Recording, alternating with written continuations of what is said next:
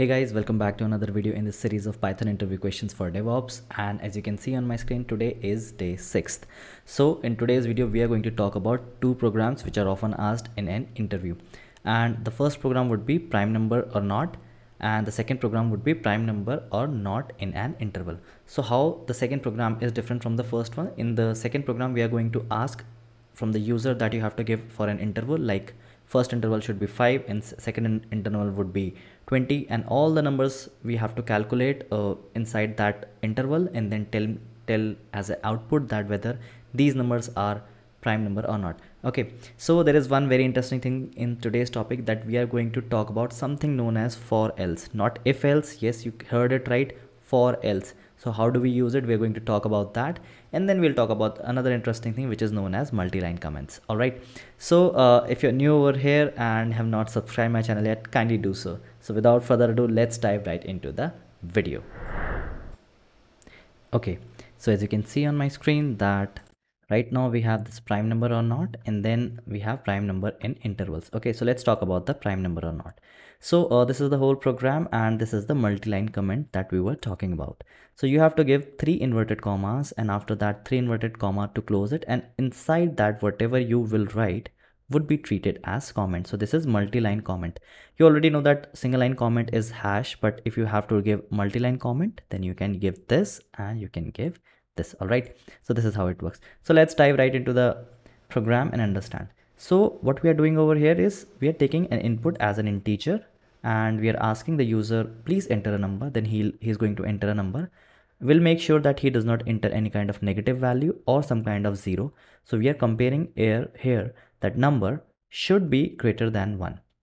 So if he gives it 0, he or she gives it 0, then it should fail. So let us test the negative scenario first. So we'll give 0, 1 over here, hit tab, enter. It is asking for a number. So I'll give -8, which is a negative scenario. So it is saying that enter a valid number. So our first test case is pass. So again, if we'll give 0 over here, then let's see. Then it is saying that please enter a number and then enter a valid number. So I hope you guys have already have an idea of what exactly is a prime number. So if you do not have any idea of prime numbers, let me give you a minute and ask you like what exactly is a prime number. So a number that is divisible by only by itself and 1 is known as a prime number, and they are mostly useful in cryptography.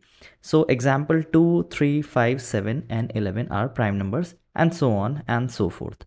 So 2 is the only prime number that is even. Apart from that, every prime number is generally an odd number. All right, and we do not count 1 as a prime number, so that you have to keep in your mind. I'll again reiterate, a number that is divisible only by itself and 1 is known as a prime number. Okay, so let us understand it. Now we'll talk about the positive condition. So if a number is greater than 1, then it will call this function. Now everything is in this function itself.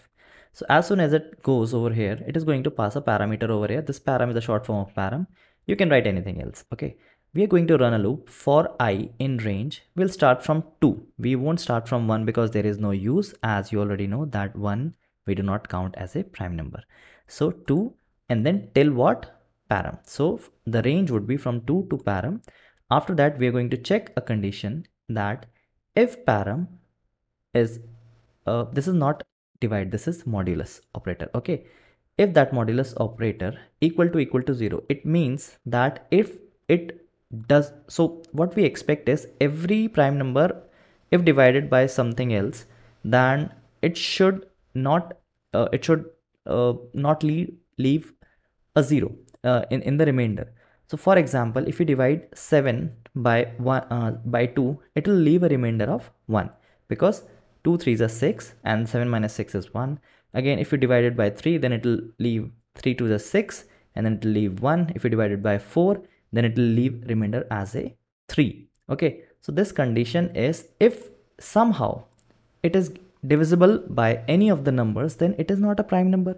So in a scenario of 6, when 6 is over here and it is divided by, let's say, 2, then 2 3s are 6. So remainder is 0. So that is why that param, which is the number, is not a prime number. So just take a pause over here, understand it, that if a number leaves remainder as 0, then it is not a prime number. Okay, so as soon as we find it, then we just break the statement and then just we come out and then the loop again goes. Okay, and now pay attention that this if is an indentation with else. They are not at the same. We are using for and else over here. So this works on the logic that the else clause of the for loop runs if and only if we don't break out of the for loop. That condition is met only when no factors are found, which means that the given number is prime. So in the else clause, we print that the number is prime over here. Okay, so now let's test it. So before moving forward, I can show you that these are the prime numbers over here. So let us say this is the condition. These are the numbers. Okay, so we are going to check 2, 3, 5 and 7 and let's see what happens. Okay, so let us test prime number or not, and then we are going to test 7, and it is saying that 7 is a prime number and we already know that. Now let's test about 17. 17 is also a prime number, so let's test it, and it is saying it is a prime number. Now let's test 4 over here. Okay, so if we test 4 is not a prime number. Why? Because if this for loops from range from 2 till the number, if the number is 4 over here and then 2 which becomes I over here and then param 4 modulus I which is 2 will become 0. Why? Because 4 is divisible by 2, and you already know how for loop works. Once it becomes 2, because it starts from 2, then it will divide 4 and leaves the remainder as 0, then it is not a prime number. Let's see what happens if we give the input differently. So if I give 2 over here, it will say 2 is a prime number. Why? Because 2 is over here, 2 is gonna come over here because the range is still 2, and then 2 divided by 2 gives you 0, then it will become as a prime number. So I hope you guys have understood it. So I've cleared the screen. Okay, so this is one part of it, and this is for else statement which I talked about, so you can just understand it how this is working. So this is one more thing that you learned in today's video. All right, now let us dive right into prime in intervals. Okay, so now let's not talk about this first, we'll talk about this part first. So the first interval is the first input that I'm going to take, and then the second interval is the second input that I'll be taking. I'm checking a condition over here that the first interval should be greater than 1 and second interval should be greater than 2. I don't want someone to enter something like first interval as 2 and second interval as 1, because it won't go in a negative scenario, right? So I don't want to this, so that's why I've given this condition. And first interval should not be less than second interval. I don't want first interval to be less than second interval. All right, so this is the condition.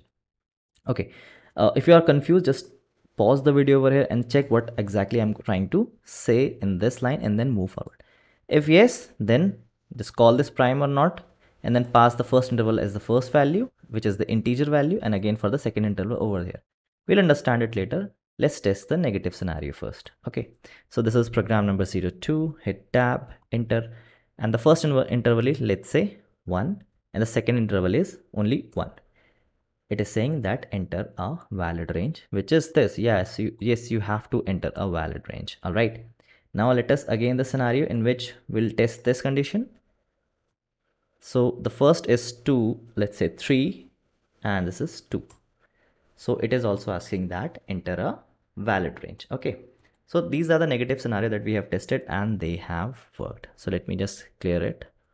CLS. Yeah, I am running it in command prompt. So if you're using PowerShell, they should be clear or something else. Okay, now let us understand the program.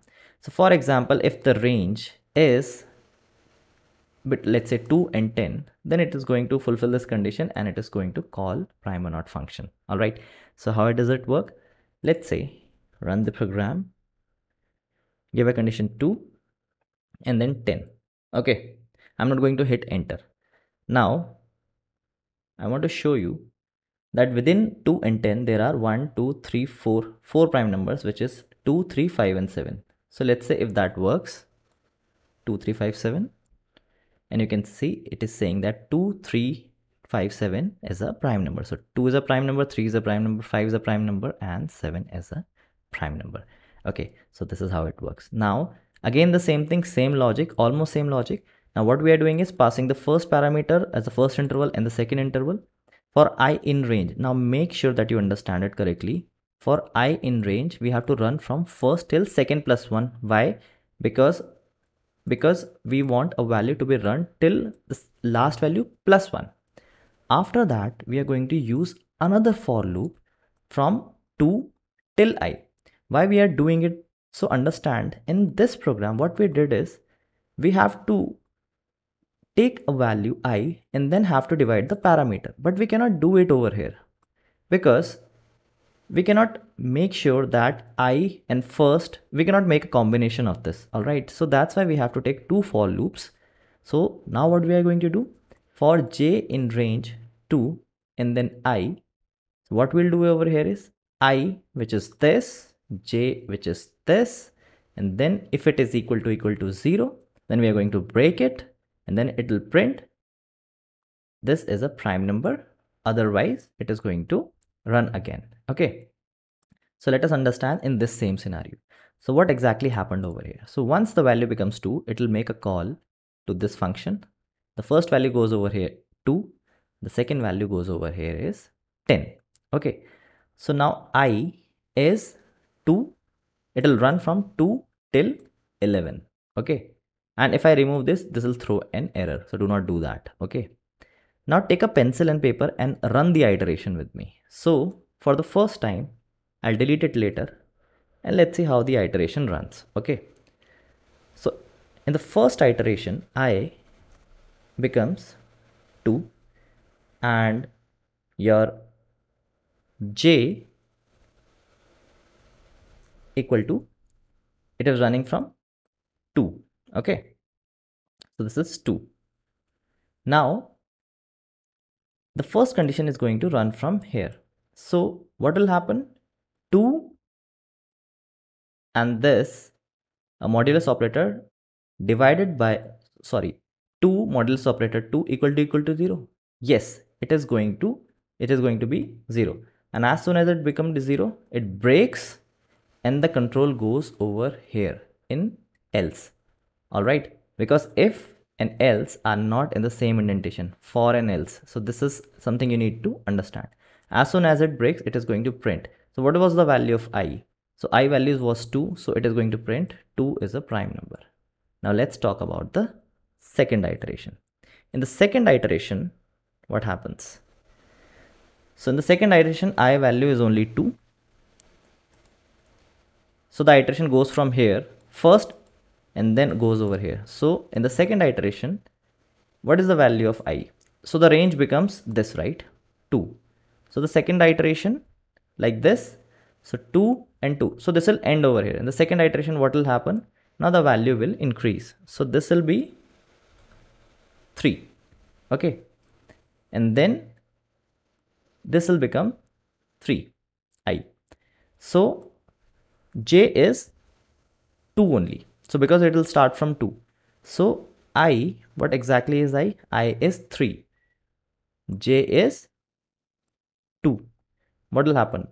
Will it give equal to 0? No, because it will give 1. So it will break. Once it breaks, it goes for next iteration. In the next iteration, I will be the same and 2 will become 3. Okay. So once it becomes 3, the condition will come over here. 3 modulus operator 3 equal to 0. Yes, it will break and it will go to else and then it will print 3 is a prime number. What happens in the next iteration? The I will become 4, but j will become 2. So the condition, so I is 4 over here and it is 2 over here. So 4 modulus operator 2. So I'll show you more to explain. 4 modulus operator 2 equal to 0. Yes, because 4 is divisible by 2. So it won't release anything. And then the next iteration. In the next iteration, what will happen? This 2 will become 3. This will become 3. Does it equal to 0? No, right? So it is not it won't fulfill, and 4 is not a prime number. Okay, so let me remove this because we do not need it anymore. Now there is one more thing. The interviewer can ask you that, can you show me what is a prime number and what is not a prime number? So you can add this line. Okay, so I'll just remove it to show you what exactly it can do. For everything it will run and show you which one is a prime number and which one is not a prime number. So if you want to do that, what you can do is, let me check. I'll give the same number. Okay, so 2 and 10. It'll show you that 2 is a prime number, 3 is a prime number, 4 is a prime number. Let me expand that. 2 is a prime number, 3 is a prime number, 5 is a prime number, 6 is not a prime number, 7 is a prime number, 8 is not a prime number, 9 is not a prime number, 10 is not a prime number. So you can uncomment this line and understand the logic that what exactly is happening over here, because it will make it much more easier for you to understand. So I hope you guys have understood this part, and if there is anything, feel free to comment below. I know it can be a bit wholesome right now to understand, but you can take a pause, take a pen and paper and understand how the loop works, how the iteration would work. Make sure the first value takes some things over here, the next value of j, how this is happening over here, and then calculate and then get the answer. So apart from that, if there is anything else that needs to be done, feel free to comment below and we will address that. So thanks guys, and I'll see you in the next one.